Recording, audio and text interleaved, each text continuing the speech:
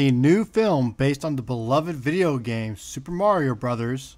Is beautifully animated and the voice actors match the characters, especially Jack Black as Bowser.